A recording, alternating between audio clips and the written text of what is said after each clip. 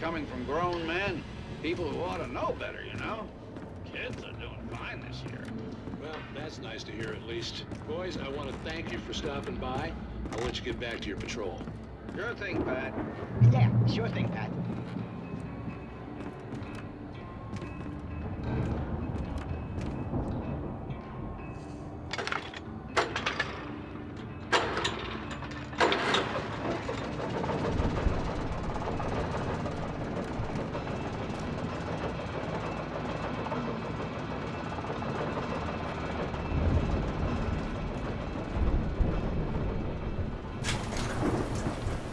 I could see the building that had to be the Andersons' home on the other side of the field. It wasn't far now. I wasn't worried about trusting the ramblings of two burned-out geriatric wrecks. They had the goods.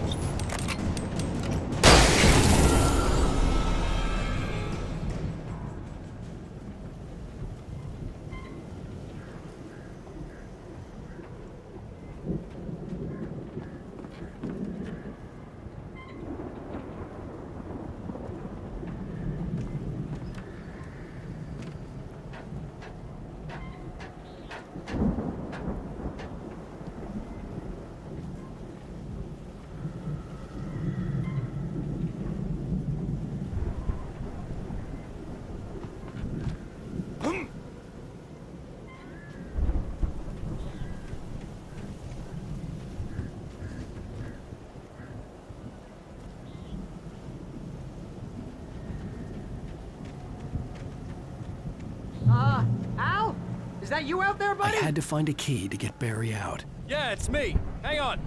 I'll try to find a key to get the door open.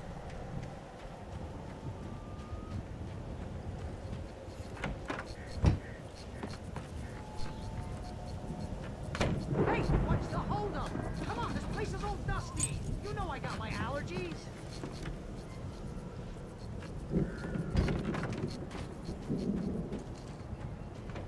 Come on, Al, open the door already. Seriously, I don't like it in here. Hey, let's go, man.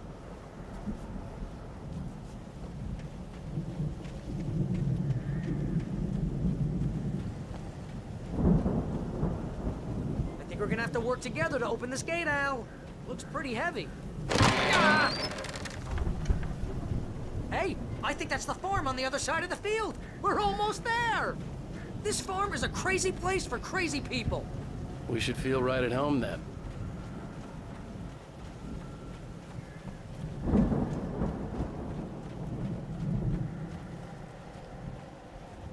Come on, let's do this thing.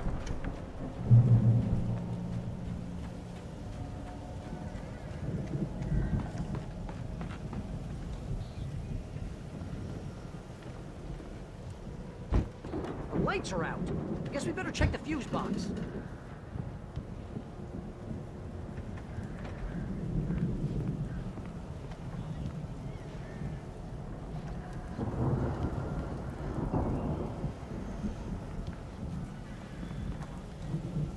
The power downstairs was out, but I was sure I could fix that at the fuse box. The power downstairs was out, but I was sure I could fix that at the fuse box.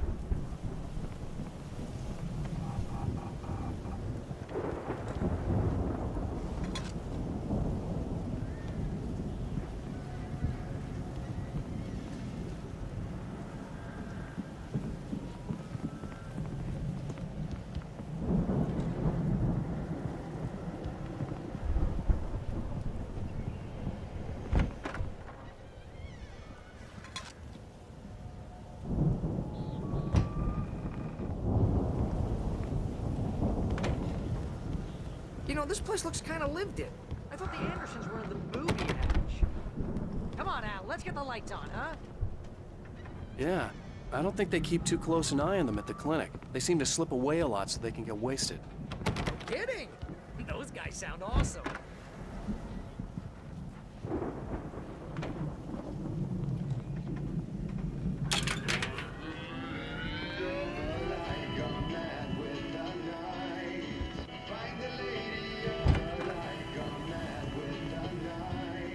Can you hear that, Al?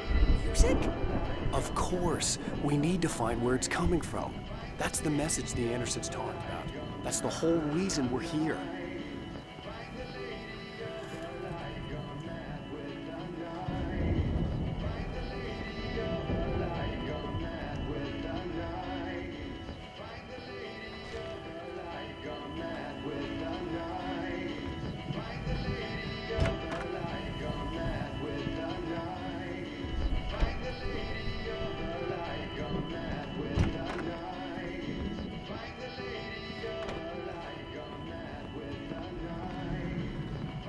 Lady of the Light?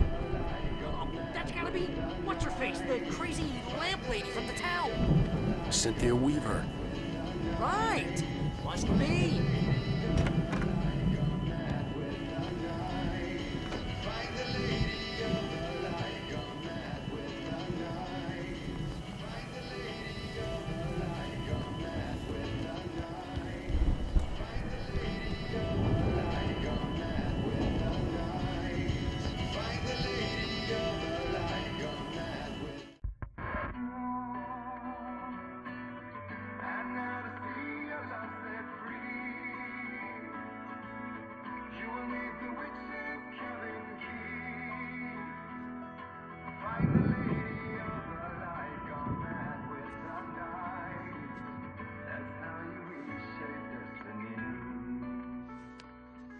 Okay. We need to find Cynthia Weaver. We'll stay here for the night and head back to town as soon as it gets light.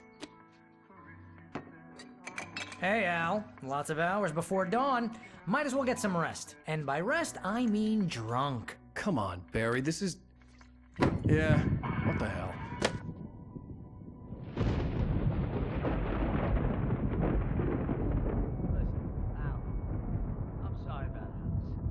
Seriously, because I know we don't get along, but we're gonna find her, right? And even though you're a crazy bastard, I'm gonna stick by you, no matter what, ever, Al. Sure, you're like a brother. I'm a writer, goddammit. Correct.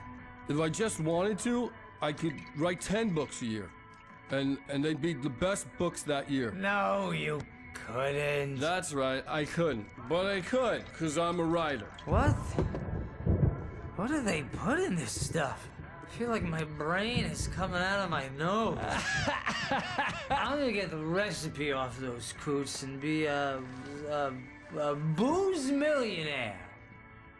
I just miss her, Barry. I just want her here with me. I know, Al. I know. It's gonna be okay. We're gonna make it okay.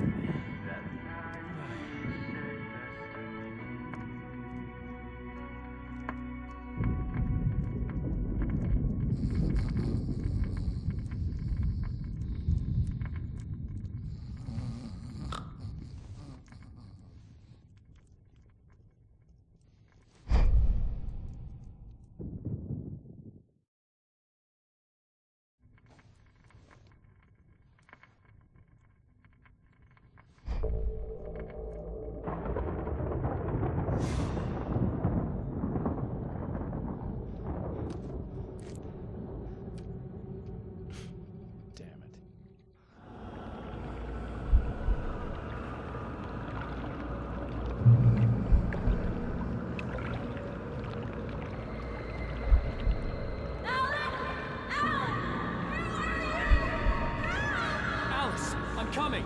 It's all right! I'm coming! It was a crazy, drunken dream. And yet, it was more than that. It was the truth. A suppressed memory unearthed by the Andersons' moonshine. I was there, an out-of-body observer. This was the night Alice and I had arrived at Bright Falls, the night Alice had disappeared.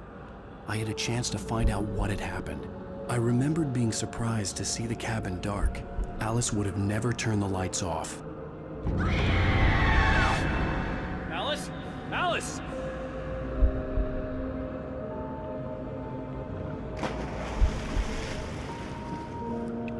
I remembered thinking I caught a glimpse of her form underwater, sinking into the darkness. Diving after her was the last vague memory I had of that night. After that, the next thing I could remember was waking up behind the wheel of the crashed car and finding the first pages of the manuscript.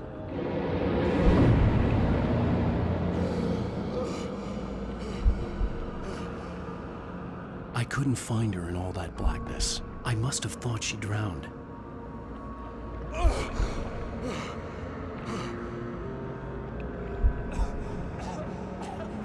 Alice! Jagger had Alice, and so she had me. Alice!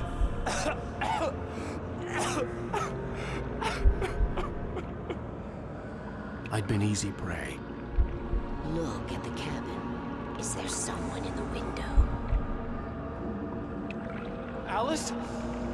Maybe she didn't drown after all. Maybe she's inside. Alice! Yes.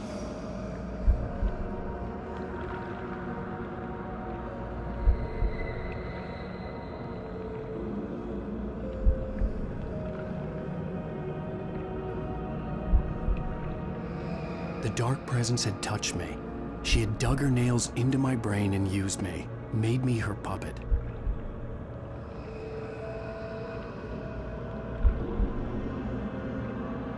She must be here somewhere.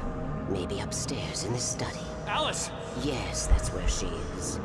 You can apologize. Alice! You'll laugh at the whole thing together and put it behind you.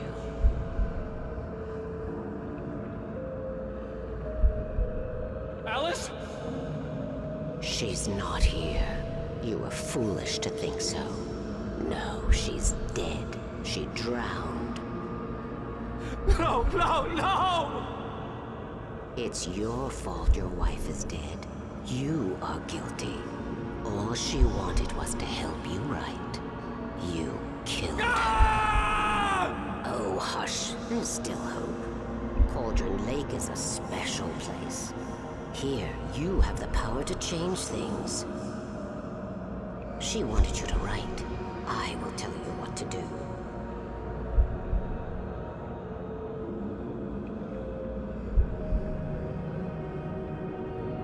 You can write her back.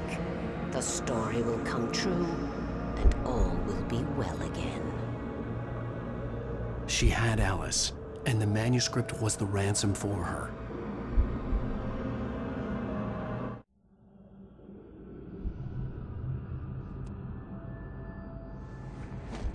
Yes. All right. I'll fix it. I'll bring her back.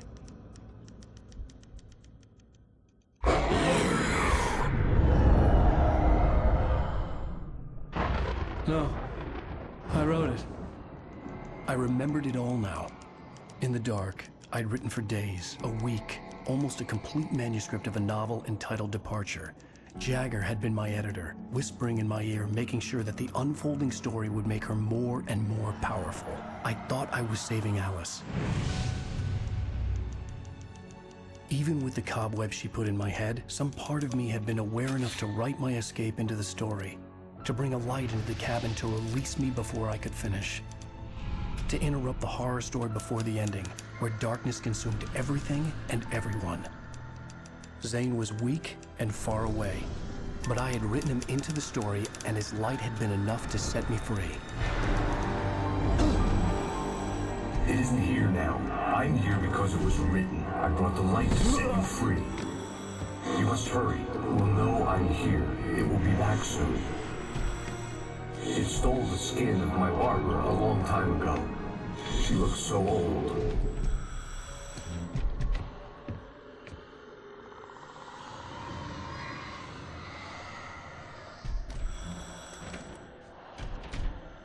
I had woken up, confused and groggy, my mind consumed by darkness and fear. All I could do was to escape.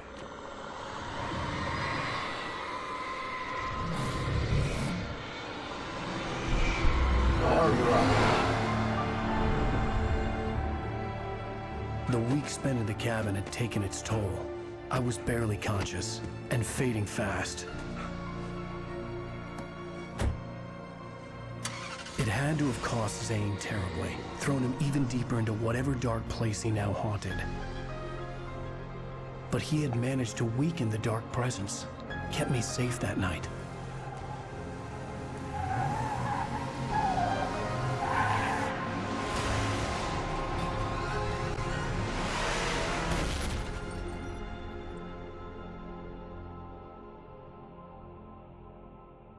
I wrote it.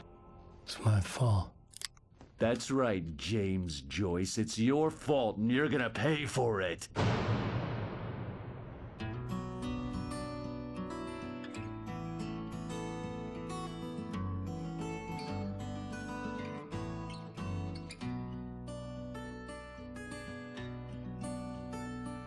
There's an old town road.